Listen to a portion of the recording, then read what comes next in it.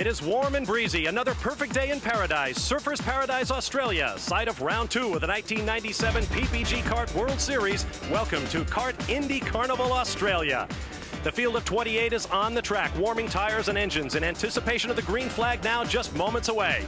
Hi, everybody. I'm Bob Varsha. How strongly do the Australians feel about their IndyCarnival? Well, consider that the race today dominates not only the front page of the newspaper, but the back page as well.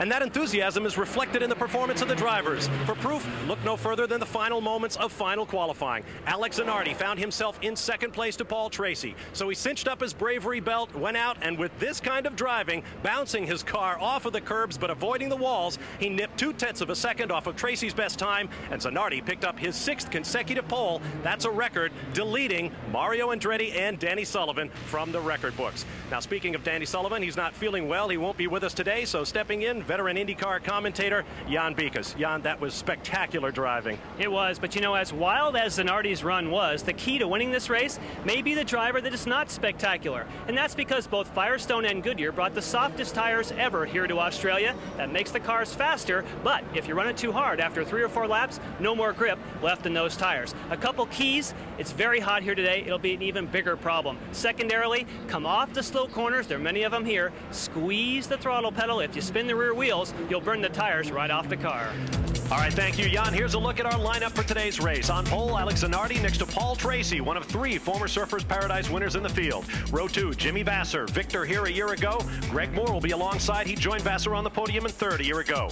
On row 3, Mark Blundell in his first visit to Surfers alongside Parker Johnstone. On row 4, Scott Pruitt, 1.2 seconds quicker than the field in the morning warm-up. He'll be next to Mauricio Gugelmin. On row 5, Christian Fittipaldi and Bobby Rahal. On row 6, Gilles de Ferran, who led strongly at Miami. He'll be next to Michael Andretti, who won in Miami. He is the 3rd of our former winners in today's race. No driver has won this race twice. On row 7 will be Dario Franchitti, the top qualified rookie in the field, next to Andre Ribeiro. On row 8, Adrian Fernandez and Brian Herta. Row 9, Al Unser Jr., who's had all kinds of problems here. Slowest in the morning warm-up. He'll be next to Brazilian rookie Walter Salles. Row 10, Raul Boesel and Richie Hearn. On row 11, Patrick Carpentier, who leads the rookie points. He'll be next to Max Pappas. On row 12, Juan Fangio II and Paul Jasper making his series debut here in Surfers. On row 13, P.J. Jones and Michel Jourdain Jr. And on our 14th and final row, German Arndt Meyer making his series debut as well, alongside Japanese driver Hiro Matsushita.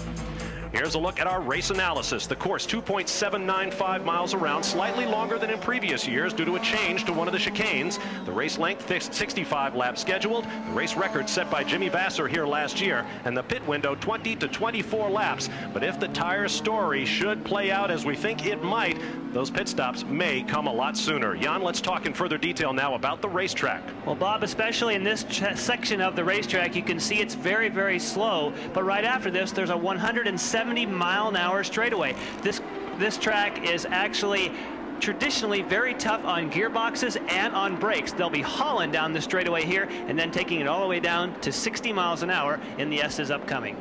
Here are the stories we'll be following as the day unfolds. If Michael Andretti is to stay undefeated in 1997, he'll have to do it from the middle of the pack once again, the 12th starting spot. Tire management, as we mentioned, is going to be important. The course is very hard on brakes and gearboxes, transmissions, and the like. And the key to winning this race down through the 6 previous runnings has been avoiding trouble. That means staying off the walls and out of the way of other cars. You ride with Christian Fittipaldi. Bob, one of the things that we want to watch very carefully is that first turn. We have a chicane right after the start-finish line. Paul Tracy is known to be an extremely aggressive starter, but of course Alex Zanardi on pole is not going to make it easy for him.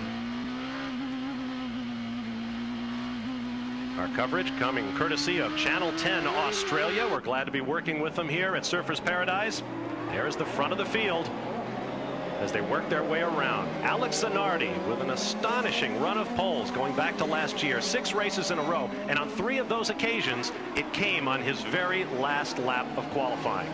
One thing to keep in mind, however, he had to run 4 or 5 fast laps to get that speed. Paul Tracy, who was also in the front row, he did his time with running those tires only 1 hard lap. So Paul Tracy thinks he'll have better tires at the beginning of the race. We'll also be watching Al Unser Jr., who has had nothing but problems while his teammate Paul Tracy, as you see, starts on the front row.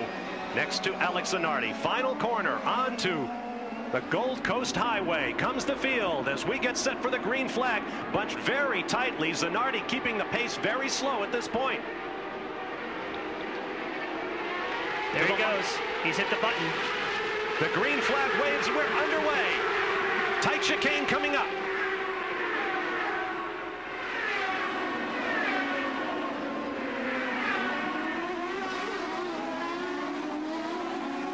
Some pushing and shoving in the chicane, but it appears everyone got through cleanly. This is the second chicane. And now a tight left-hander coming up as Zanardi leads Tracy.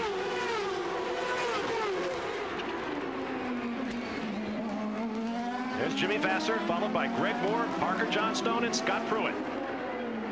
Scott Pruitt is looking very racy. He was a second and a half quicker than anybody in this morning's warm-up, so he is trying to benefit from that and work his way through the field. He is in the bright yellow and orange car, making a move it looked like on Parker Johnstone. Andre Ribeiro getting out of line, and there's Pruitt trying to get around Johnstone. Oh, Johnstone Parker got loose. Oh, my. Parker Johnstone coming into those S's there, got the thing all kinds of sideways, and thankfully no contact. Watch the cars go through here. Some guys will use the curbs and some won't. Parker Johnstone seems to be in trouble. Looks like he's slowing. You can see the big gap back from Greg Moore. Pruitt is by. The rest of the field surges around the green and white machine. There is Johnstone making the left-hander. His team owner is Barry Green, Australian born and bred. This is a very important home race for Parker Johnstone's team. These are the kind of corners right here that we talked about at the opening of the show. That's where you have to really squeeze the throttle pedal to make sure you do not get wheel spin. Alex Zanardi was very aggressive on that first lap. Now let's see if Paul Tracy can close in. Let's get down to Gary Gerald in the pit lane with more on Scott Pruitt's situation. Well, we understand, according to radio conversations, that there was contact between Parker Johnstone and Scott Pruitt. The crew is ready for Parker to bring the car in. They're still looking for him. He may have gone by with the pack on the front straightaway. We couldn't tell, Bob. No, Parker Johnstone here he is did now. make the pit in. Yes, he is. And a heavy crash back up course. That's Gilles de Ferran in the foreground. Michel Jourdain's car backwards with the Mex Lube on the rear wing looking towards us. And there is a red wing Budweiser, so Christian Fittipaldi was involved in that as well. Looks like Jourdain able to move his car. I can't tell if he lost the fire or not. Debris all over the racetrack. Full course caution flags have come out. De Ferran's car on the left. Now here's another look. Oh my.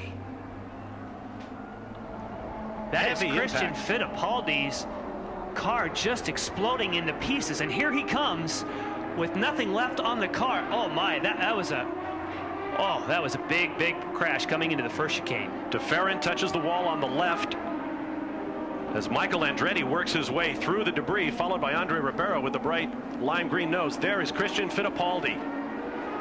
It looks like he's all right. Somehow he must have touched wheels with another car, and it just turned him straight into the wall. Fittipaldi remains in the car.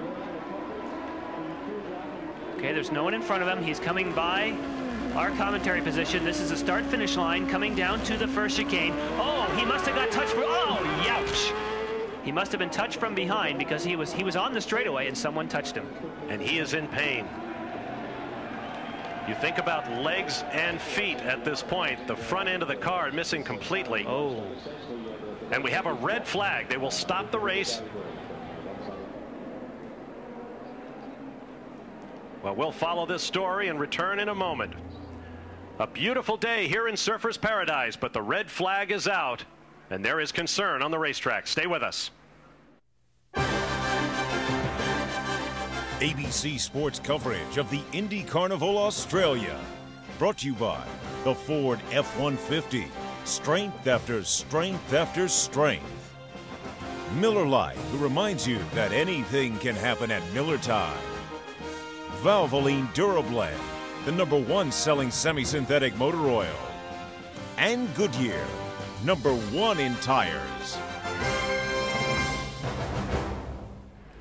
Welcome back to Surfers Paradise Australia and the kart IndyCar Australia. Bob Varsha along with Jan Bikas. We are under a red flag. The race has been brought to a stop as the result of an enormous accident involving Gilles de Ferran and Christian Fittipaldi. Now let's review what happened, Jan. Well, it's on the front straightaway. The contact has already happened between the two cars, and then very heavy contact for Christian Fittipaldi right at the pit exit.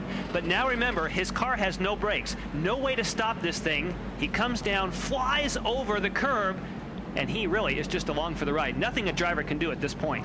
As you can see, heavy damage to the front end of the car. Now we'll take another look at that same shot in real time so you get a better idea of the impact. Look at the debris that the other cars are having to thread through. Now remember, when a car really just explodes like that, that is what you want. The designers want the car to dissipate the energy, but this is an incredibly heavy hit. If we go back to look to see how it happened from Michael Andretti, you can see ahead, there is Gilles de Ferran. He's trying to move to the left to pass Christian Fittipaldi. Christian moves to the left to keep him behind. They make contact, and then, wow, straight into the wall. And look at the debris. Down to Gary Gerald standing by with Gilles de Ferran. Well, here is Gilles de Ferran. Gilles, tell us what happened. Well, I was beside Christian here going down the straight, and maybe he didn't see me, but I ended up touching him and the wall at the same time. And, you know, it was a pretty big accident. I just hope he's okay. And from your own standpoint now, your crew is scrambling. They're going to restart this race, and you'll go to the backup car? Yeah, thank God I feel okay, so we should be able to restart the race. Have you had laps in that backup car this weekend? Yes, we ran a little bit on Friday, and he seems to be fine. Thank you. Thank you. All right, thanks, Gary. Now let's go to Jack Arute with Michael Andretti. Well, we're talking to Michael Andretti, who just came out of his car, and you caught all the shrapnel from your teammate. It got wild out there, Michael. Yeah, it was really scary. I was really scary for Christian, you know. It looked really bad. Hopefully he'll be okay. Now, got some of your antennas, you've replaced them, but you were just saying just moments ago you thought it was going to be a bad break for Paul Tracy, but now you found out it's a complete restart, so it becomes a moot point. Well, we'll see if it's a complete restart. We're still going to protest that because I don't believe that it should be. One of the things Michael's upset about, guys, is the fact that he felt that a complete lap had been completed. But as he said, he's going to have to think about it and let the team make the decision. All right, thanks, Jack. Now, that wasn't the only accident going on. Ahead of the major conflict, Paul Tracy suffered some damage to his Penske Mercedes. Here's Gary Gerald with Tracy in the pits. Paul Tracy back here in the pits. Can you tell us what happened? You were ahead of the major crash. Well, just my fault. I just touched a tire, and the tires are so thick here, it sucked me into it and ripped the front corner off. And luckily, I was able to get around with the Marlboro car, and we're gonna restart the race and run my primary car, which was a car we intended to run all race weekend long, but we blew an engine on Friday morning and went to the spare car and just stayed in it. So we're comfortable with that decision. CART let us run our primary car, which was our backup car now, and I feel pretty good about it. Will you have to be more conservative for the start of this or the restart now that you climb into the other car? No, the car's set up the exact same. Everything's ready to go on it. You know, it's a new race, so here we go. Thank you. Well, it appears we will have a restart. The question at this point is what kind of restart we will have and who will be allowed to take part. Let's go down to Jack Arute, standing by with CART official Ron Richards. The Vice President of Communications and also the spokesperson, Ron, sort this out for us. What's the rule that's being called into play? Well, there's a rule that allows us, Jack, to restart the race from the very beginning if the leader hasn't completed 2 laps. That's the situation we have here at this point. 2 of the teams will be able to bring out cars and restart from the very get-go. Now, who are those 2 teams? And we know about Tracy. Who's the second one? De Ferran. So this is all provided for in the rule book, so regardless of what we've heard, there's no protest. It's unprotestable. That's right. Thank you, Ron. Bob? All right, thank you, Jack. That clears that up. Christian Fittipaldi was cut from the car and placed in an ambulance. We do not have an update on him right now, although he appeared to be conscious and alert. We'll be back with more from Surfers Paradise in just a moment. Stay with us. Welcome back to Australia. We are ready for a full restart of today's CART IndyCarnival Australia after a massive accident involving Gilles de Ferran and Christian Fittipaldi. The entire field is back on the racetrack preparing for the restart with the exception of Fittipaldi's car. Let's get more on his condition now. Jack Arute. Straight 20. This is Steve Olvey, who's the CART medical director. Steve, can you give us the official update on Christian? Christian has a broken right lower leg, will require surgery later. He has no other injuries, otherwise he's doing very well, but he does have a broken leg. And guys, right now he's going to be transferred to a nearby hospital. Well, after the violence of that accident, I guess that is some good news. Only a broken leg for Christian Fittipaldi. It is. That was a very heavy impact, but think about what the drivers are going through now. They have to try and build all that adrenaline back up again. You really plan your whole day to get ready for that initial race start. Now they have to try and recoup all that and try and get their senses back. As we saw a few moments ago, Gilles de Ferran very much shaken by that accident, as was Michael Andretti. But now it's time to get back to business. Alex Zanardi, with his record-breaking 6th consecutive pole, leads Paul Tracy, who had an accident of his own and is driving his backup car. There's also a story involving Al Unser Jr., who cut 3 tires on the debris from the accident and had 3 tires replaced. He will start back in the field. Full restart except for Christian Fittipaldi. We are ready for the green flag once again as they come down. Zanardi once again very slow. Now he hits the button. We have green and we're away. Tracy and Zanardi were really jockeying for position there. Greg Moore slots into 3rd. Jimmy Vasser drops back.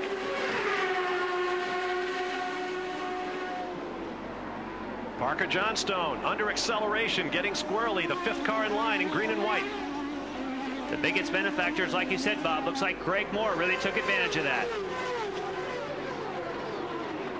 What was happening there was Zanardi and Tracy were really just playing cat and mouse, waiting, and what happened there was Tracy got ahead and had to back off the throttle. Zanardi already locking up the brakes on the backside of the course. And once again, Scott Pruitt moving up quickly. He went around Mark Blundell as they stream on to the Oceanside Boulevard here, the Esplanade at Surfers Paradise. Now into the 3rd of 4 chicanes.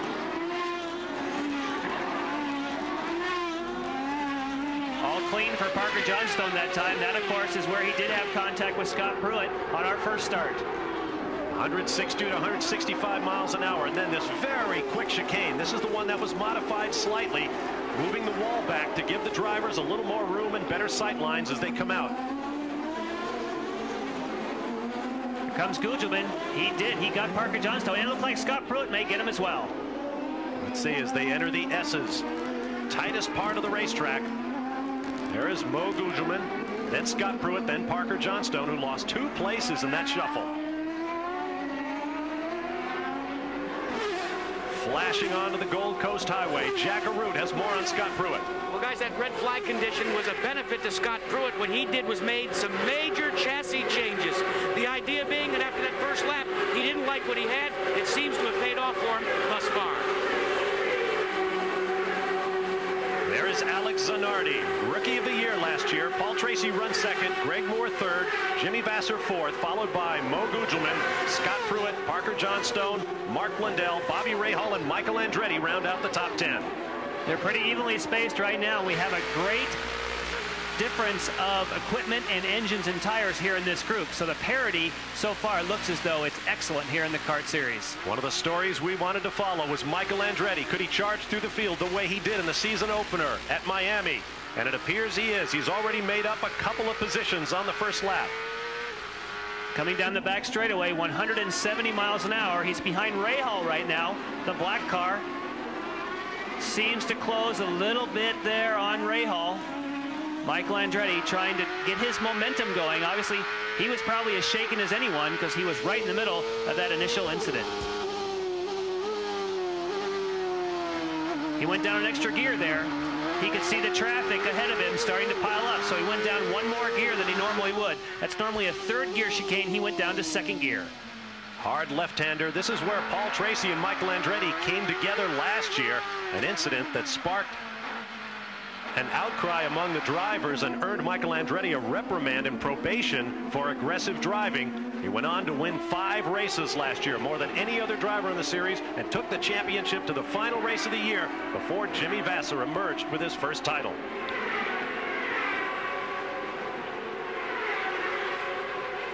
Once again onto the Gold Coast Highway in front of grandstands packed with fans for this IndyCarnival. There is Alex Zanardi with Paul Tracy just behind, and they begin to draw away from the 3rd place car of Greg Moore. Paul Tracy is staying with Alex Zanardi very well. There was a lot of questions about the Penske chassis because Paul Tracy put together one real flyer lap, but we did not know if he could do that consistently. It does appear as though he can.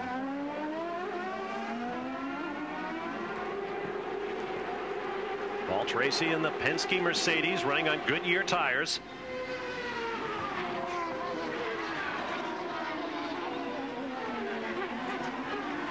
There's Mauricio Gugelmin with Scott Pruitt just behind. Both these two cars are really picking up the pace here.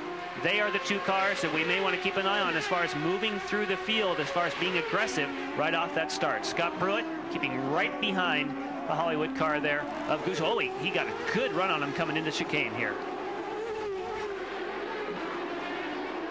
Gugelmin is 5th. Pruitt is 6th. Gugelmin, the Brazilian with Formula One experience.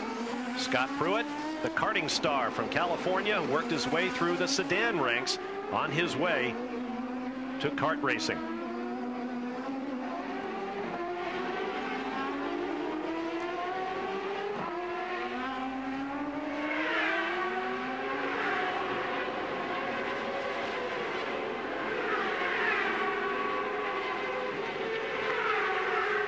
Here's a look at our standings. Alex Zanardi over Paul Tracy, Greg Moore, Jimmy Vasser, and Mauricio Gugelmin. Scott Pruitt 6th. We'll be back. Part of the weekend for drivers here in Australia involves going out and having a good time, including visiting with a white tiger and perhaps feeding the little cub. For Scott Pruitt, it was an opportunity to ride with the light cavalry.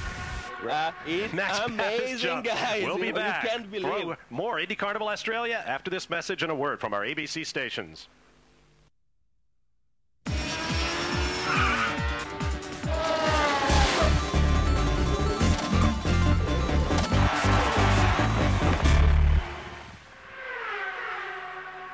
Tonight, ABC starts with an hour where your family stars in America's Funniest Home Videos. Then a special Sunday night edition of Primetime Live and the world television premiere of When Secrets Kill, based on the best-selling book starring Gregory Harrison. All that tonight on ABC.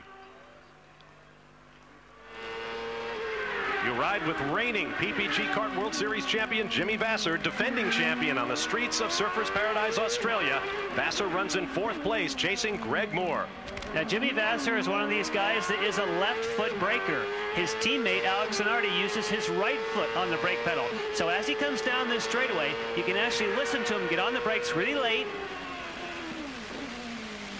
And he actually had a little bit of trouble downshifting there. Wasn't able to blip the car as much as he would like.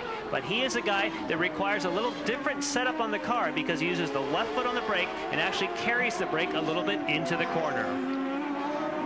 Dropping back now, Mauricio Gugelmin still in a battle with Scott Pruitt. These guys have been nose to tail, lap after lap, battling over 5th place.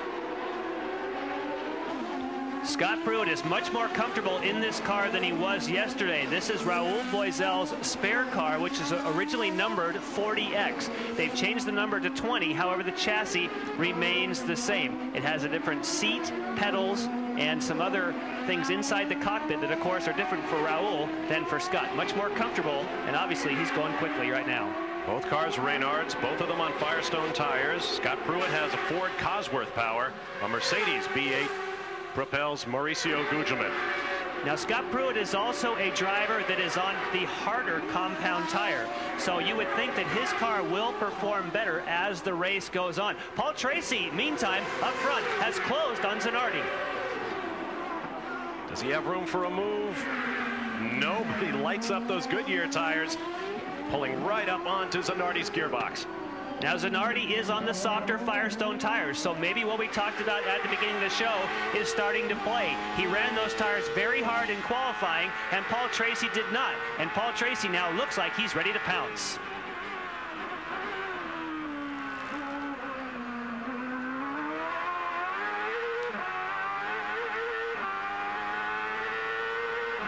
A great view looking out the back of Zanardi's car. The best place to see if Paul Tracy is going to try and make a move. If you're going to try and pass someone here, you're going to have to go for it. But we have an indication now, full course yellow. We have twin caution flags from the flag stand. Full course caution.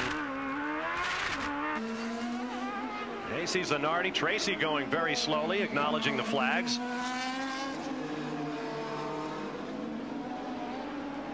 All of this happening with 6 laps complete. Now here is the reason. The car on the right is young Brazilian rookie Walter Salles. And then Brian Herta is trying to take avoiding action here. Right across the chicane. And doesn't touch anything. Man, that was close. As you see, Herta had to take to the side. That was a case of Walter Salles coming down the main straightaway, getting on the brakes a little bit late, getting out where some of the rubber starts to accumulate. He really wasn't on line. May have actually been trying to let Herta through, and the car got away from him. Yeah, the streaks of rubber show you Salles' progress across the chicane. Now these are actually city streets. That sod on the right, the grass is actually laid on the streets once the curbstones are laid down. A remarkable job engineering this temporary street circuit in Surfers Paradise. Here's another look at Salles, who gets them all locked up. The back end comes around. At this point, Brian Herta is wondering, where can I go? And Brian Herta does a great job of not locking up the brakes. If you were to lock up the brakes, he would have slid right into Salles. But what he did, he kept the wheels rotating. He picked his spot, and thankfully no contact between the 2 cars. Well, Bozell and Richie Hearn got through in the background. There you see Salles, who was pushed into life, but now appears to be going slowly again.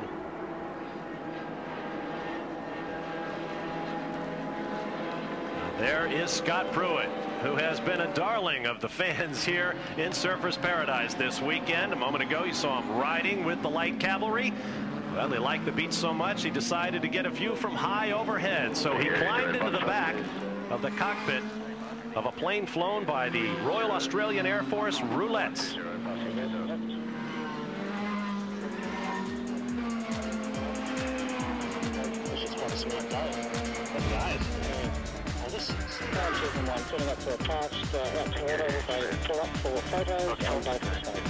And what better way to spend your time with the Roulettes than to pull out the camera and take some pictures you won't find anywhere else. We'll be back.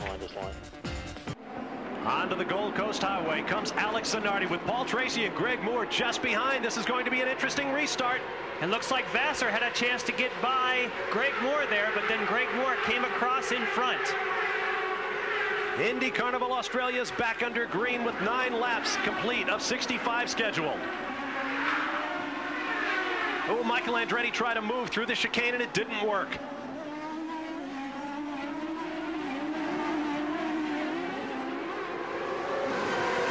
Now this will be somewhat of a disadvantage for Paul Tracy, because Paul Tracy seemed to be able to close in on Zanardi when Zanardi's tires got hot. So now he's going to try and pressure Zanardi, and he's doing it. You can see the smoke coming out the front brakes.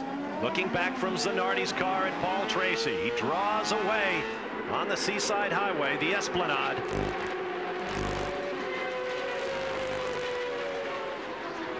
Well, you can't ask for cars to run closer together than this. Just one line from the front to the back. On the left is Richie Hearn. On the right, Michel Jourdain Jr. We have another collision here at Surfers Paradise.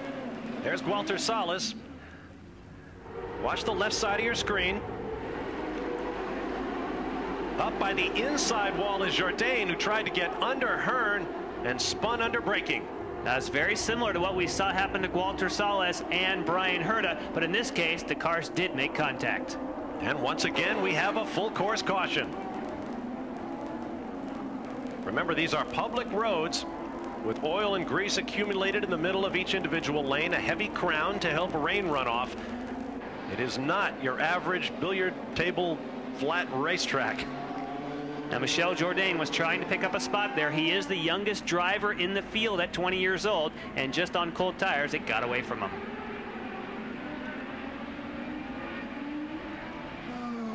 So we are under yellow once again as you see the field moving through. Alex Zanardi leads Paul Tracy, Greg Moore, Jimmy Vassar, Mauricio Gugelmin, and the rest.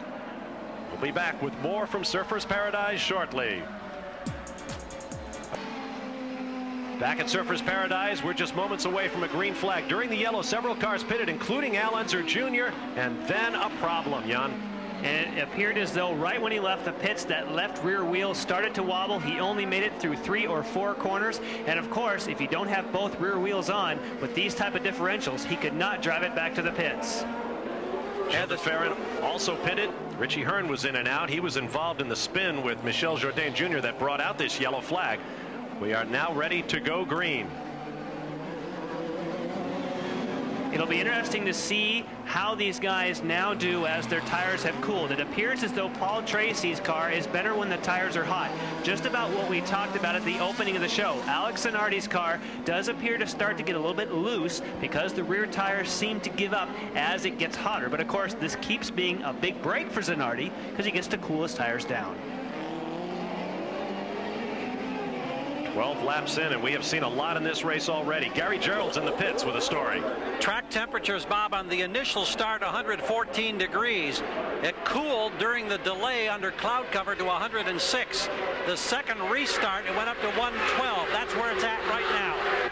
Thank you, Gary. We're back underway. To the lower left of your screen, Greg Moore has his hands full with Jimmy Vasser, who tries to get around but can't get it done at the first chicane. That is the second time that Jimmy Vasser has almost been able to dispense of Greg Moore on the restart. Of course, that is Honda versus Mercedes. Greg Moore in the blue and white car with the Mercedes, and of course Honda with Jimmy Vasser. Both cars are Reynards. Both are on Firestone tires. Greg Moore drove a 96 version of the Reynard in the season opener at Miami. Now he's in 97 equipment. Once again, Zanardi lighting up that right front on the backside as they turn alongside the ocean.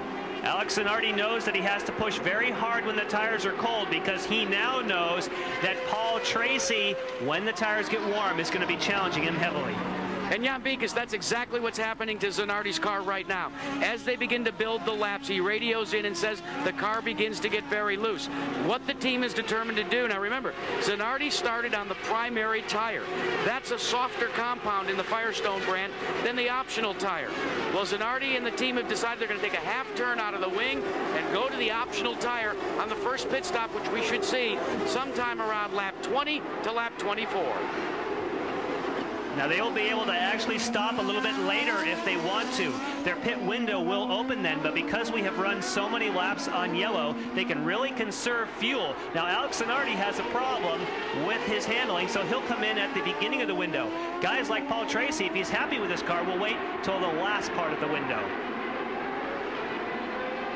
You see the gap from Zanardi on the right to Paul Tracy. Look back now from Zanardi's car.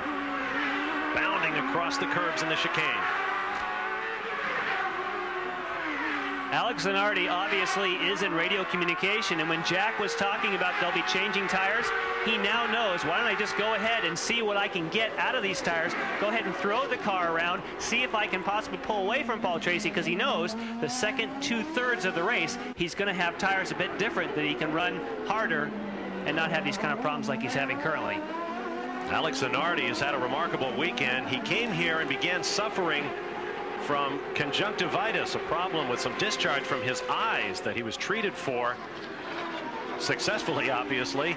That qualifying run was absolutely mesmerizing. Not only Zanardi's 6th consecutive pole position, but also his 10th consecutive front row start.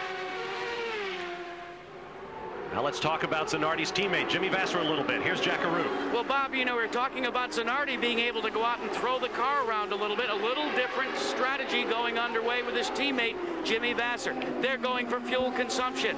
What they're doing now is they're running at what's called position number 3. The optimum race position for this team would be position number 5. So they're in a fuel conservation mode right now. Zanardi, conversely, is running just one click, as we say, down below full optimum fuel. He's running at position 5. There's his position 6. All right, thank you, Jackie. Now the reason that they talk about position and they don't say how much they're leaning down the car is because they know that all the other teams listen to their radio communications. So when they say go to position 5 will be different at every single race. They will actually put a different dial on the knob for every race as kind of like a code between the driver and the engineer. So you have to kind of determine from that if that's leaner or richer. But Jan, sometimes what happens is they forget about that code, and it was the case this morning, and over the radio, the crew chief has to remind the driver. Excuse us, Jack. We had an attempted pass there as Scott Pruitt took a run, got right alongside Mauricio Gugelmin, but he couldn't get it done. And just behind Pruitt, the queue is now beginning to close up. Parker Johnstone in the green and white car is just behind Pruitt. Parker Johnstone did seem to somewhat struggle at the beginning of the race, but of course they have burned off fuel, so possibly Parker Johnstone's car is happier now that the car is lighter. Gugelmin has 5th place. Scott Pruitt wants it. Don't forget about Michael Andretti. He's in the black car right at the back end of this group. Andretti now shown in the 9th position.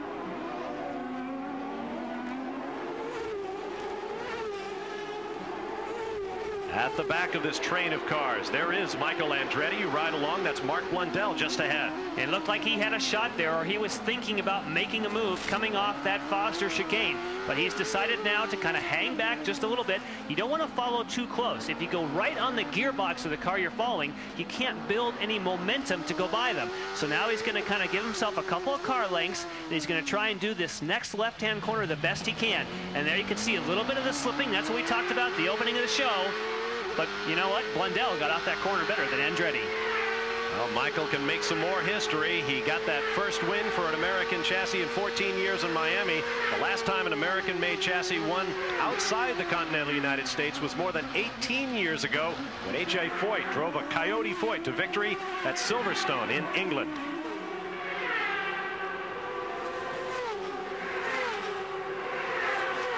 Everyone holds their position.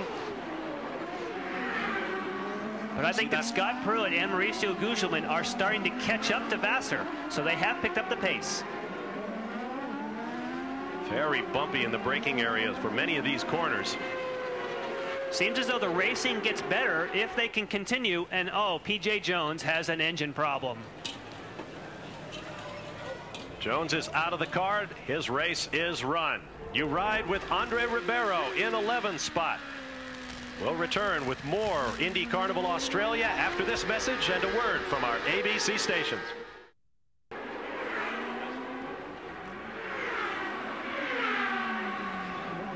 Back at IndyCarnival Australia, side by side in the short chute, headed for the ocean. Paul Tracy goes around race leader Alex Zanardi. Alex Zanardi has been trying to hold off Paul Tracy. He took a little bit too much speed coming off the front straightaway, slipped a little bit wide, and Paul Tracy said thank you very much and inherited the lead. Tracy has watched lap after lap, corner after corner, as Zanardi froze his tires to the pavement and smoke. And that, of course, is what Paul Tracy was trying to do. Paul Tracy is trying to put pressure on Zanardi right here. Zanardi gets a little bit loose over the bumps, and then he cannot get the car stopped or turned in time. See, he's to the right-hand side of the line. That gives Paul Tracy the proper line, and nice traction coming off the corner, and there, it's a drag race. Now here's a view out the back of Zanardi's car. There's the tire smoke. At that point, Paul Tracy knows he has the window of opportunity he needs, and he drafts by on the left side. So now Paul Tracy back into the lead for the first time in a long time. Now that is where Paul Tracy's maturity came in. A few years ago, he may have pushed the issue harder. Now he knew that Zanardi was having trouble with his tires, and look at the distance he has been able to pull out on Zanardi. That shows you how much Paul Tracy was holding back, waiting for his opportunity. An enormous gap for Tracy now that he has gotten around that man, Alex Zanardi. And I'll tell you, the guy that's going to be most frustrated is Al Unser Jr. because he's in the pits watching Paul Tracy out there in a Penske machine right now, looking like he's got the best car on the racetrack. Paul Tracy now firmly ensconced in the lead. Now, moments ago, we saw the left rear tire depart Al Unser Jr.'s car. He's standing by in the pit area with Jackaroo.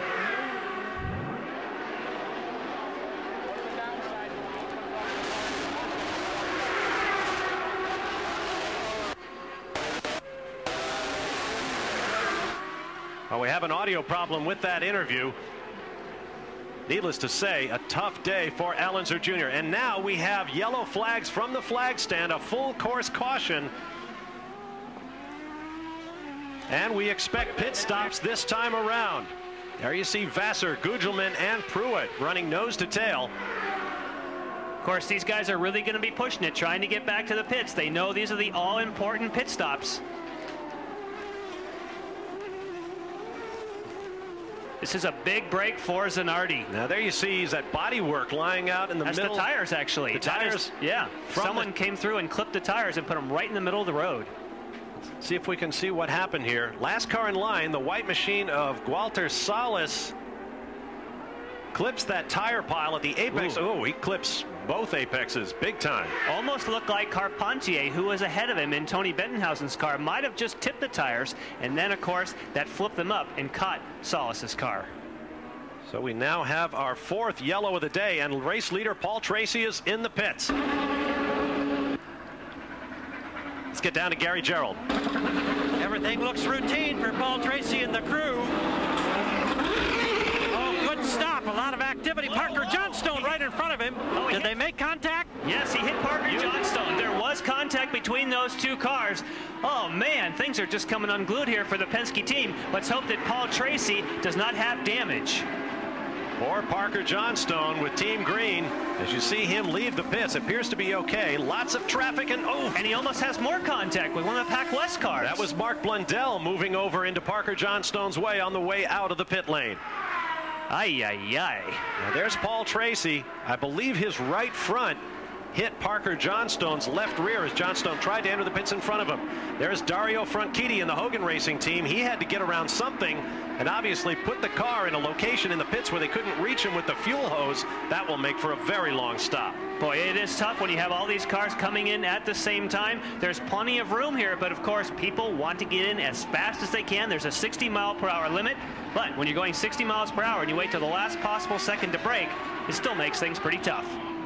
The Hogan team very pleased with their young Scotch-Italian driver. There you see him on his way. Here's more from Jack Arute. Guys, one of the things you're talking about is the fact that all of these teams have a button on their steering wheel which limits the speed that they have. But if you're pitting down towards pit out, what happens is when you drop the jack, you mash the gas to press the button.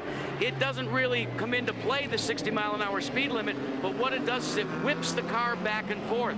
So when you're in tight quarters making your pit stops, that can create a problem. That may be exactly what happened to Paul Tracy. Now let's see where the contact came. There's Paul Tracy. He is under full acceleration, and then you could see his head turn. Paul Tracy was doing what he was supposed to. He had to look at the tires in front of him first to make sure he didn't clip them. Then he actually turned his head to the right, and it was too late. Parker Johnstone was cutting across, but the good thing, it looked like the contact was tire to tire, so it shouldn't cause a problem. Let's get down to Gary Gerald. There's been a hurried conference here in the Penske pits as to whether or not they'd bring Tracy onto pit road. What they're going to do under this full course yellow is have the wall man on the front straightaway try to take a look and see if there's damage to the suspension on the left front side. Then they'll make a decision. Tracy can't see it himself because of the way the mirror is positioned. Roger Penske and his crew obviously concerned, watching as they await their driver on the front straightaway. One small correction, Gary. It was the right front that made contact with Parker Johnstone's car. That's going to be tough for the guy on the pit wall to see. Well, the other thing is that Paul Tracy did not have a really firm grip on the wheel, because when you saw the contact between the two cars, the front wheel actually moved. That's a good thing. It doesn't mean that it necessarily took a big impact, and if that wheel moved in his hands, he may not have bent a tie rod. That, of course, is what steers the car. That's what they're concerned might be bent. Well, Paul Tracy is in the lead. Whether the car is healthy or not, we're not sure. The last time Paul led the race here in Australia was 1995, and he went on to win. We'll be back to Australia. On Thursday afternoon, lots of drivers hit the beach for the annual sand volleyball tournament. This year, the North American drivers took on their colleagues from the rest of the world, much to the delight of the IndyCar fans of Surfers Paradise. A great time for the drivers to have fun and mix with their fans before the pressures of the weekend began. Welcome back to Surfers Paradise, Australia, where once again we are under yellow. A succession of yellow flags have slowed this race. While we were away, there was a short stretch of green flag racing, however, before this happened. Parker Johnstone goes up the inside of Blundell, and he also goes up the inside of Brian Herta. He gets in too deep, he locks up the brakes, makes contact with Brian Herta, punctures his radiator, throws water all over the racetrack, and those three cars come to a stop. That was an excuse me sort of incident. In fact, Parker Johnstone got out of his car to try and help Brian Herta get back underway, but you could not get that car to fire. Now let's get more on Parker Johnstone's situation with Gary Gerald. Bob, here's the end result. He came into the pits after he got the tow for the restart. The crew went to work. They had to change the entire front nose. You can see where through all of the honeycomb and the carbon fiber, it's been destroyed. Side plates, end plates, all ripped off. Johnstone, bottom line, back on track. Meanwhile, one other report on Paul Tracy. Remember, Johnstone was involved in that on pit road. Tracy has reported to his crew the car is actually handling better now than it was earlier. Jack? Well, Gary, remember, Alex Zanardi came into the pits for his first pit stop. We told you he was going to do a wing adjustment. They did that. They took a turn out of the wing. They went from the primary tire to the optional tire. Zanardi, so far in that brief green flag period, liked the optional tire so much better. The crew took the one final set of primary tires they had, took them back to Firestone, had them remounted with optional tires. Next pit stop, they'll go and change the wing one more time. All right, thank you, gentlemen. Ready to go back to green flag racing here on the streets of Surfers Paradise. The green waves, and Paul Tracy moves away into the lead. That is amazing that he says his car actually handles better since he made that contact with Parker Johnstone. That is a case where the crew waves the driver out after a pit stop, and it's not really the driver's responsibility to be able to look that far back in the mirror. So thankfully, the Penske miscue is not now causing Paul Tracy any problems, and in fact, actually helped him. Oh, lighten up tires all around. Paul Tracy and Alex Zanardi in second place. Greg Moore runs in third. Jimmy Vasser fourth. Scott Pruitt is fifth. Michael Andretti is now sixth. Mauricio Gugelmin is seventh. Andre Ribeiro eighth. Gilles de Ferran ninth. And Raul Boesel in 10th spot. Brian Herta is out of the race. He had moved all the way from 16th to 3rd before he was hit by Parker Johnstone and put on the sidelines. Yes, Brian Herta did not pit when everyone else did because he came in on an earlier yellow. And then something seemed to happen to his car. He was not running with Parker Johnstone at the time. He had slowed down, and Parker then got out of rhythm and made contact with him. The orange and yellow car is Scott Pruitt running in 5th place behind Jimmy Vasser. Pruitt honeymooning here in Australia. He and his wife Jan married in January, but with all of the preseason testing and the early season race at Miami, they didn't have time to get away, so they came here to Australia a little bit early and have been enjoying themselves. From here we will move on to the streets of Long Beach, California, an event you'll see here on ABC Sports next Sunday at 4 p.m. Eastern Time, 3 p.m. Central and Pacific. And of course, these two tracks are very similar. So what the guys will learn here in Australia, they will take directly with them to Long Beach. Scott Pruitt seems to be closing in on Vasser. That's a look from Jimmy Vasser's car back at Pruitt. Oh, and you could hear Vasser. If you listen to the engine note, you could tell that he's a left foot braker because he actually was using the brakes and the throttle at the same time briefly as he was going through that chicane. Scott Pruitt is looking very racy. Hard on the brakes and down they come. Gary Gerald has more on Scott Pruitt. The oil alarm, pressure alarm system keeps going off in the cockpit of the 20 car for Scott Pruitt. Talked with Jim McGee. He said, we don't have a problem. Apparently their telemetry is telling them that pressures and temperatures are staying where they want them to in the normal conditions, and all that alarm keeps going off, disconcerting to Pruitt, but apparently not impacting the performance of the car. And Gary, when that alarm goes off, it is very disconcerting because you lose all the rest of the dash. The dash flashes and says oil pressure warning, and you have to actually reach up on the dash and reset it so you can see all the rest of the gauges. So Scott Pruitt right now is flipping a lot of gauges as he tries to chase down Jimmy Vasser. Case of deja vu on the streets of Surfers Paradise. Last year, Jimmy Vasser dominated this race. The only time he did not lead, Scott Pruitt did. Right now, they battle over 4th place. And Scott Pruitt is a huge hero down here. Bob, when you had that paper earlier, that was Scott Pruitt that was on the front and the back page. They just love him down here. And he said the reason he thinks that is, he comes down early and he does all the activities. And he really promotes Australia because he loves coming down here. And of course, the fans have really welcomed that. Flashing along at 175 to 180 miles an hour. Once again, Pruitt's nose right up on the gearbox of Vasser's Reynard. Shadows beginning to grow very long here in Australia. Oh, right out by the wall, Pruitt Michael Andretti watching it all in the black car behind. Michael Andretti is going to try and put some pressure on Pruitt, but I think that Michael Andretti recognizes that Pruitt seems to be faster than Vassar. Right now he's thinking, okay, if I can put a little bit of pressure on Pruitt. Oh, it looked as though Michael did not get well off that corner. Seemed as though the car did not pick up well. That's a 35-mile-an-hour corner. These cars get all the way down to 5,000 RPM, and some of them don't really come back to life that well. That particular time, the Ford power plant for Michael did not seem to get good drive coming off that corner.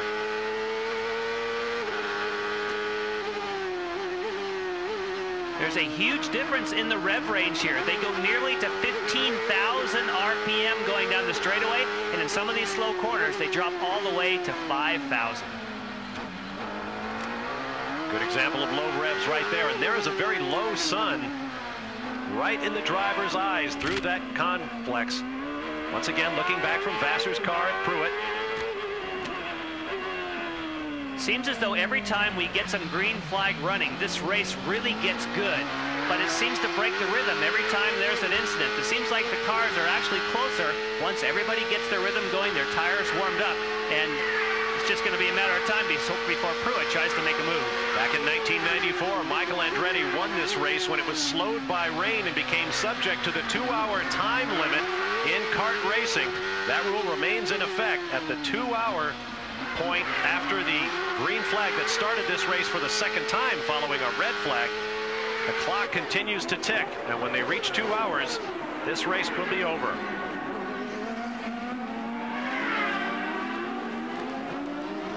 Now that is not official just yet. The race continues under green, catching up with the clock, if you will. That's a decision yet to be made. We'll be back with more of IndyCarnival Australia in just a moment.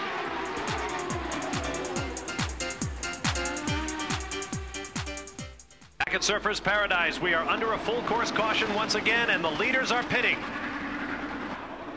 The problem was a fire suffered by Juan Fangio and his Toyota-powered Reynard over on the ocean side of this racetrack. Let's get down to Gary Gerald. Watching the Penske crew work on Paul Tracy. Remember the incident when he almost had contact, or did have contact with Johnstone. This time he's away clean. We've got him at under 10.5 seconds. Terrific stop by the race leader. Plenty of action up and down pit lane. There you see Adrian Fernandez's car being worked on. Dario Franchitti stalls it just outside of his pit position.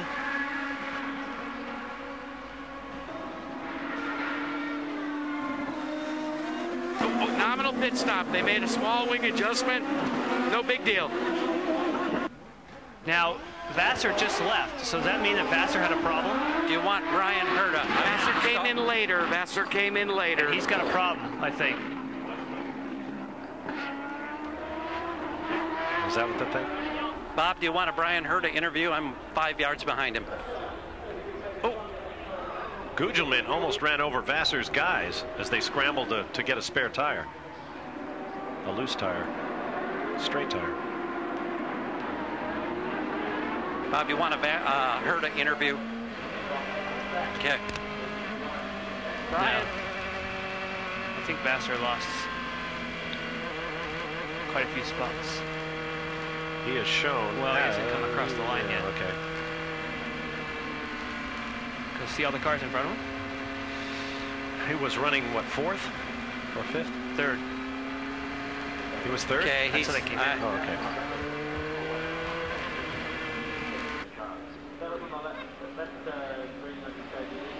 Brian Herta making a long, frustrating walk back. You had kind of gambled on the pit stops, got out of sequence, had moved up to 3rd. Then what happened out there? Well, my tires were going off like a lot of guys, but I had some more laps on them, and so some of the guys behind me were eating me up. We were just trying to bide our time and get to a pit stop, and I'm not sure who it was, but someone got into me from behind, and it's too bad because the Shell team felt pretty good about our chances today to have a good finish. So it was the tires going away that was costing you those 2 or 3 positions right before the contact? Oh yeah, the tires out there, the tire wear is amazing. We're really experiencing a different feel from the cars. The tires change and the fuel goes down, and so we weren't very fast at that part of the race. We were just trying to bide our time, get another set of Goodyears on. Well, better luck next week at Long Beach. Thanks. All right, thanks. We are about to go green here at Surfers Paradise. There you see the safety car, and behind it, the surprise leader, having chosen not to pit. Arndt Meyer, the rookie who won in sports cars at Daytona Beach, Florida earlier this spring, is now the race leader as we go green once again. And watch how fast Paul Tracy gets by him, and we'll see if Alex Zanardi is able to do the same. Oh, he doesn't make it easy. Oh, Paul Tracy is going to go off the course. Arndt Meyer decided he liked leading, and he made it very, very hard for Paul Tracy. And now Paul Tracy is dispensing of some cones he picked up on the way. Perhaps driving with a little anger at the rookie. Arndt Meyer in his series debut here at Surfers Paradise. Here comes Zanardi. Zanardi up the inside, and can Paul Tracy respond? Yes, but they lock wheels. This is incredible. Oh, no. I don't... My, oh, my, oh, my. Zanardi, that was a case of what we used to say when I was a driving instructor, of the red mist. That is a case where you just get too much adrenaline going, and these guys just start boxing. Now Zanardi appears to have lost the fire, but the car appears to be in pretty good shape. In the background is Paul Tracy's car. Crew's talking with him as well. We were talking about the maturity of Paul Tracy. Franchitti also in trouble. But we were saying before about the maturity of Paul Tracy early in the race to really take his time. But boy, everything came unglued there. And it all started when he had a hard time getting by Arndt Meyer, who really, I guess he was leading the race. He had the ability and the effort to do that. But Paul Tracy, boy, those two guys, Zanardi and Tracy, really duked it out. Tracy looking on as Zanardi tries to get back underway. What a sequence of events. Now, Dario Franchitti, you saw, had spun and stalled in the chicane. Zanardi back underway. Meanwhile, there's Parker Johnstone. He has spun off and stopped as the attrition continues. Now, let's go back. Arndt Meyer on the left, Paul Tracy on the right, up onto the curbing, cannot make the chicane. Arndt Meyer was the leader, and of course, when you're the leader, even though you are a slower running car, you do not have to let the guys through. He took that as deep as he possibly could. Paul Tracy is thinking right now, oh no, I can't believe he made it that tough. And now he just tries to straight line the chicane, which there's no penalty as long as you don't pick up a position. And Zanardi right now thinks he can pick up the lead, and that's why he gets so aggressive in the next corner. Here he comes up the inside, really goes for it, but then he swings wide. Paul Tracy does the right thing, gets on the power, and tries to retake the position. But right here, there's contact between the two. And here is where this did not need to happen. There was plenty of racing room between these two cars. Paul Tracy was trying to move Alex Zanardi over. And the other incidents, I think, was just very aggressive racing, but that last one didn't need to happen. Damage to Paul Tracy's right front corner. You see it askew there. That was the end of his race with a bent suspension. And Alex Zanardi avoided going into the tires and got back underway as Paul Tracy cools down in the corner. On board with Zanardi. Tracy to the left. And there's the contact. Whoops, I said he didn't get into the tires. Excuse me. Parker Johnstone and Paul Tracy have a moment to talk it over. Neither of these two guys have had a very good day, that's for sure. I would imagine perhaps young Arndt Meyer's name is coming up in conversation. Yes, but you know, these kind of guys, they have enough experience that even if something doesn't unfold the way you had hoped, you got to be able to regain your composure a couple corners later. I mean, that certainly started it, but that wasn't the reason for this incident. There's Paul Tracy's car being hauled off onto the escape road. He will join his teammate, Al Unser Jr. on the sidelines. There is Paul's girlfriend. Now here's a program note. NASCAR's fastest on the half mile at Bristol. Defending champ Jeff Gordon and the rest will be in Bristol, Tennessee for the Food City 500. Tune in Sunday at 12:30 for NASCAR Today, followed by the race at 1 p.m. Eastern Time on ESPN. That took a long Paul Tracy can now stand and think about what might have been.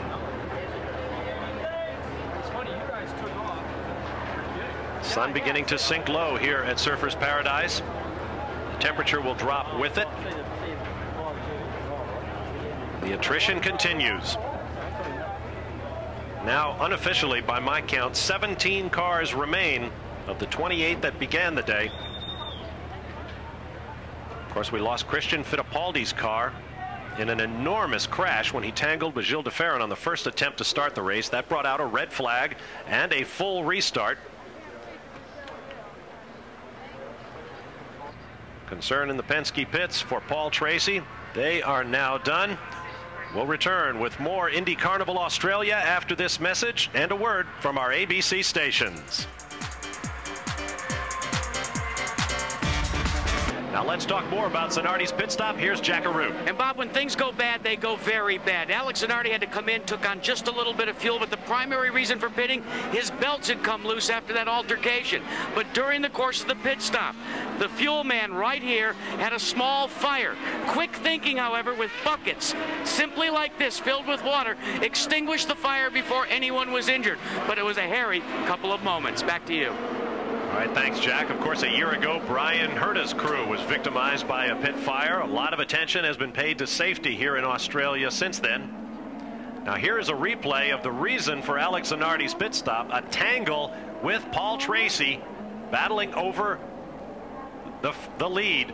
There you see Zanardi on the left, spinning into the tires, bent front suspension for Tracy, and he's out.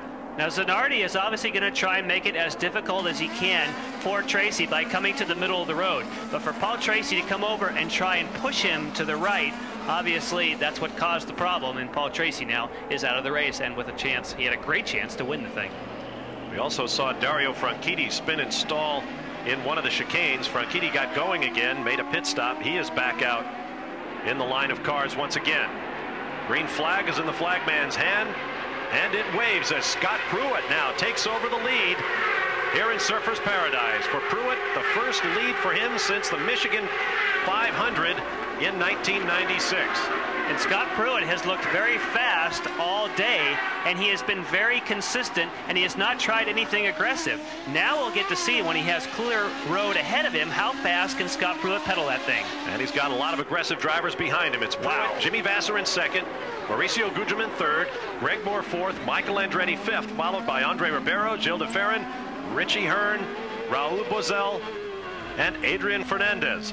Scott Pruitt is just absolutely checking out. So the fact that he looked so quick when he was the guy that we used to see in this view behind Vasser, but now that he has a clear road, he has just got that thing lit up.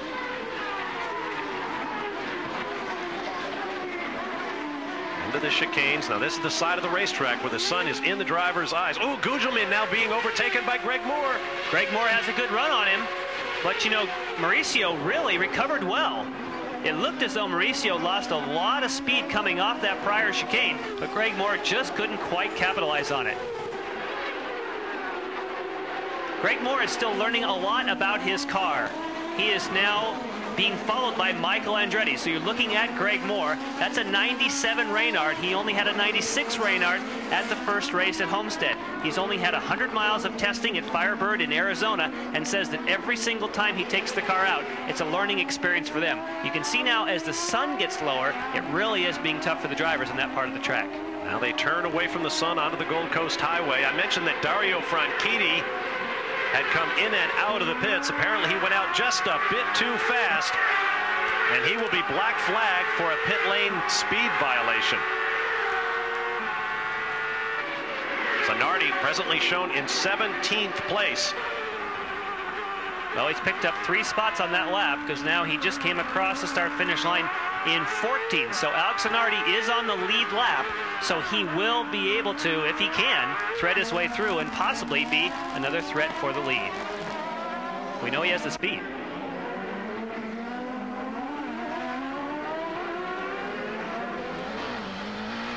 This is the part of the racetrack. I'm sorry, Bob, I was going to say, that seems to be the place that Michael struggles every time. That is one of the slowest corners on the racetrack, only 35 miles an hour, and he seems to really have a hard time getting off of that corner. He can catch Greg Moore in some of the other places, but it just doesn't seem to come off as well.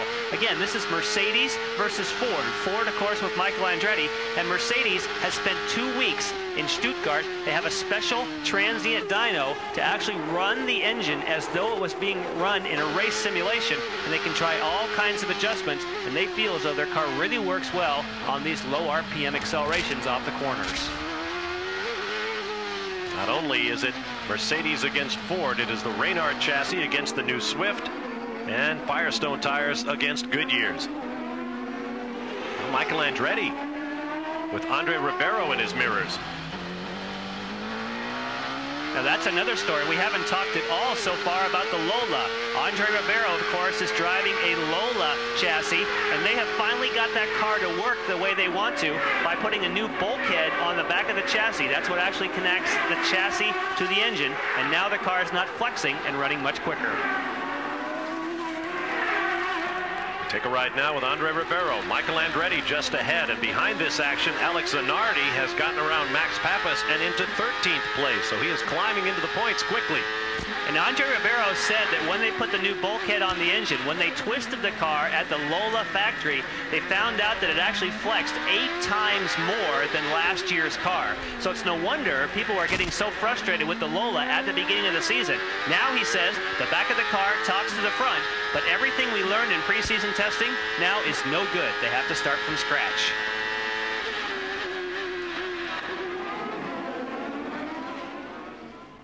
Here is Alex Zanardi going by Bobby Rahal's car. That will put Zanardi up into the 12th spot. Oops. Uh-oh. Well, as long... No, that will not cost him a penalty because he had passed Rahal prior to going across the center of the chicane. If you pick up a position by shortcutting the chicane, they will bring you in for a stop and go. But it did certainly appear to me as though he had already completed the pass. But he was going at a speed that caused him to miss the chicane. Yes, but by rules, theoretically, the pass was made. There is Jimmy Vasser, who has an interesting new off-season enterprise. He now owns his own record label, V12 Records.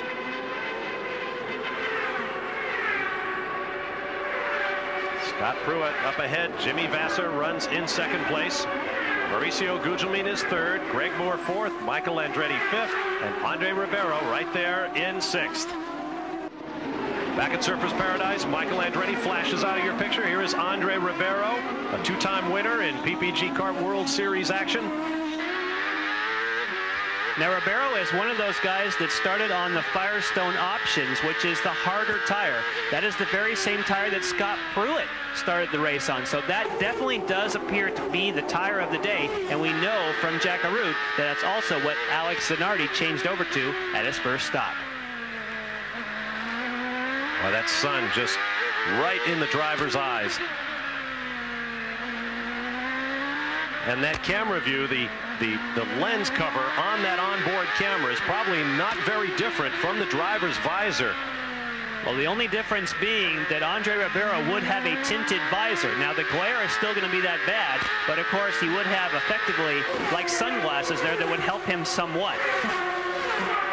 Fortunately, that is the slowest complex of corners on the racetrack, about 30 miles an hour. Looks like DeFerrin behind him is catching him. DeFerrin, of course, in a Reynard with Honda power. Both these cars Honda. That's the battle of the chassis here, as DeFerrin appears to be possibly closing in on Ribeiro. We haven't talked much about Mauricio Gugelmin. He has actually done a fantastic job, and now he starts to close in on the back of Vasser. This year at Pac West, they are building their own shock absorbers for this car. Tim Neff was the engineer on Blundell's car last year. They took him off of Blundell's car, and they actually gave him the opportunity. He came from Penske Shocks to build his entire shock absorbers just for the Pac West team. Gugelmin has been fourth the last 2 years here at Surfers Paradise. Gary Gerald has more on him from the pits. Jan was mentioning a few moments ago about that new electronic engine calibration for the Mercedes-Benz power plant, and Mauricio Guzman has been one of the most vocal about what it has done to his car. He says that it drives like an entirely different engine now. He says it's made a huge difference, and I can't help but wondering, is that what's leading him right now to this late attack and a chance to be on the podium? Well, it seems like he's bringing the other Mercedes car of Greg Moore with him as we go back up front and watch the Ford powered plant of Scott Pruitt. Now, Ford is the only engine out here that is not a brand new engine for 1997. Everyone else built a brand new engine from the ground up, but Ford is using the same block that they ran last year, and obviously they've made huge improvements. They say right now they're making more power now than they did at the beginning of last year, even when they used to have 45 inches of boost. Now they have 40. The march of technology and the work of the engineers make these cars every bit as powerful and every bit as quick as they've been in the past. And look back from Jimmy Vasser's car. Mauricio Guzman right there. Greg Moore behind him. Michael Andretti behind Guzman. Did he make it? Wow. He just took a bonsai move in there, and no, he didn't make it. I thought the way he went by, there was no way he was going to be able to get that car stopped, and sure enough, he didn't. Mauricio Guzman, we just said, was doing a great job, but sometimes when you take a risk for a pass, that's how it ends up. Well, there was some confusion there. Our pictures coming from Channel 10 in Australia. Oh, Guzman immobile as the field of cars goes by. Local yellow only.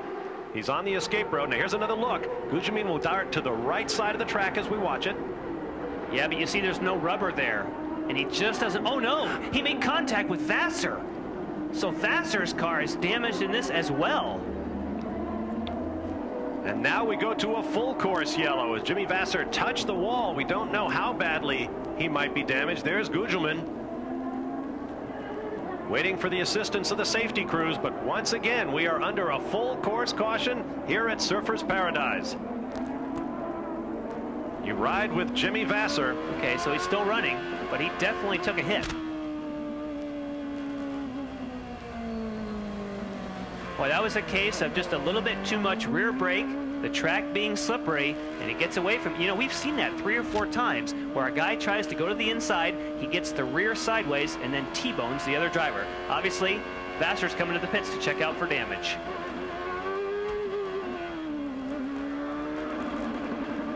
What you're hearing, so Jimmy Vasser is about to come in, guys. He's on pit road. Now, here's what they're going to do. They're going to take advantage of this misfortune, add 4 gallons of fuel, but also change the tires, because that's the major concern. The left front corner was wanged a little bit as it came off. You can see the scars on the wheel. He tries to light it up, and there you can hear the misfiring. That's from the button that maintains that 60-mile-an-hour speed limit, and for the case of Vasser, he only needs to do it for 10 yards. Good strategic placement of the pit. 50 laps now complete. But he's going to lose a lot of track position in this, so he had to come in because of the contact in case he had a cut tire, but that's going to be a really tough break for Vasser. Ride with Bobby Rahal in 11th spot. Just ahead is Alex Zanardi, who's now up to 10th place as his teammate drops back behind him after that incident with Mauricio Guzman. He is on the sidelines too. We'll be back. Back on the streets of Surfers Paradise, Australia. The IndyCarnival Australia continues. Into the glare of the late afternoon sun goes race leader Scott Pruitt with Greg Moore, Michael Andretti, Andre Ribeiro, Gilles de Ferran, and Richie Hearn behind him as we prepare to go green one more time. Now the race has been declared officially a timed race. 50 laps are complete of the 65 originally scheduled, but we will have 10 minutes to go in the race. We will be with you until the checkered flag, the green flag waves. We're back underway. And I'm not sure what was going on with Greg Moore, but Greg Moore just gave away a huge advantage to Scott Pruitt on that restart. I'm not sure what Scott Pruitt did, but he definitely caught Greg Moore sleeping. Greg Moore has Michael Andretti in that black car all over him. Then Andre Ribeiro runs behind. Keep in mind, Michael Andretti came from 14th to win in the season opener in Miami. He started 12th, and now he runs 3rd here in Surfers. Another guy who's making a move is Gilles de Ferran. Of course, he had that huge crash at the beginning of the race, got into his spare car, but he has just kind of quietly been moving himself up now to 5th spot.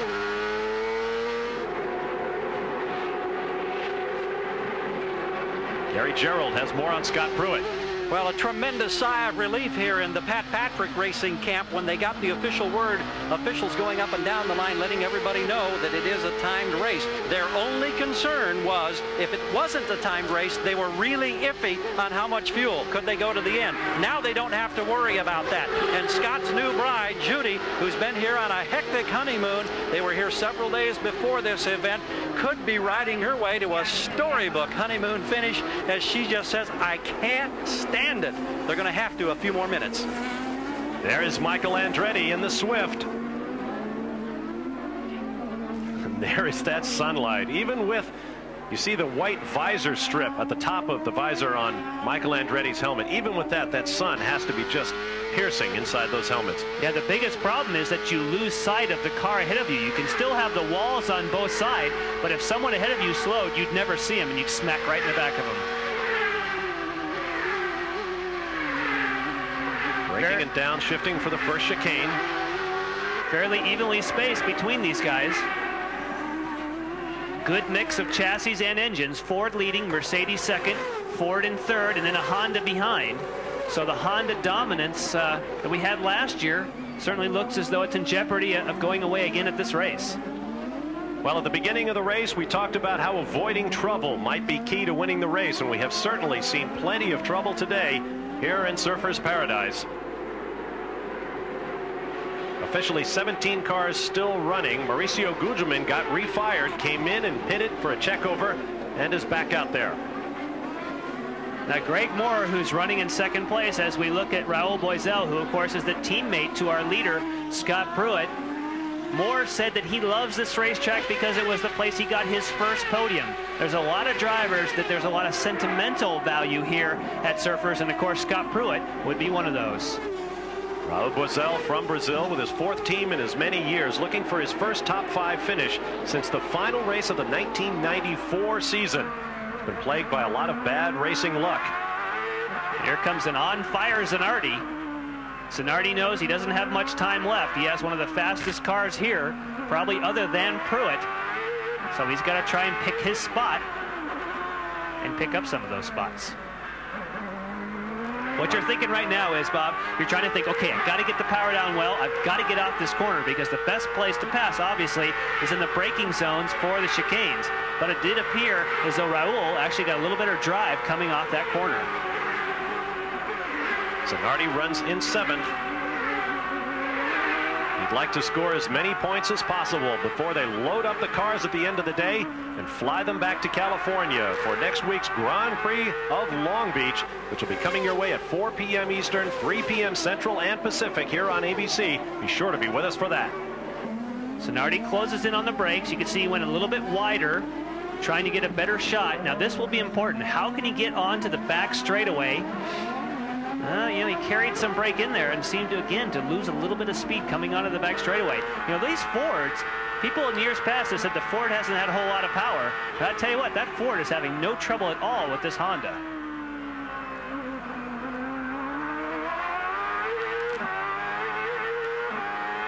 Right now they're using all the revs, they're using all the fuel. We heard from the pits that everyone has been notified it's a timed race, so they will put everything to full qualifying mode, and they're just going for it. Nearly 15,000 RPM they twist these things, and you can hear it.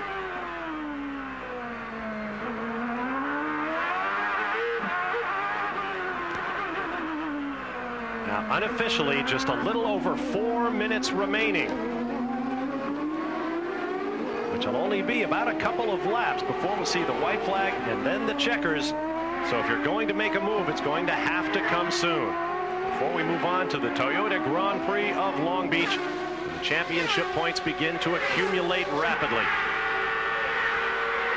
Zanardi had a little bit of push in the final corner, meaning that the car did not turn as well as he had hoped. and that's what's making it tough for him. He's not getting into the corners as well as we go back up front, and Scott Pruitt looks like he has clear sailing. Now we're hearing that the next time by we will get the white flag. Scott Pruitt will take the white flag, leading Greg Moore by 2 seconds. That comes from race control, so we expect the white flag next time by for that man, Scott Pruitt. As you can see, he has a healthy gap over Greg Moore. And we've talked about staying out of trouble. If you look and think back about this entire race, the guys that really did a good job about staying out of trouble are now running 1-2.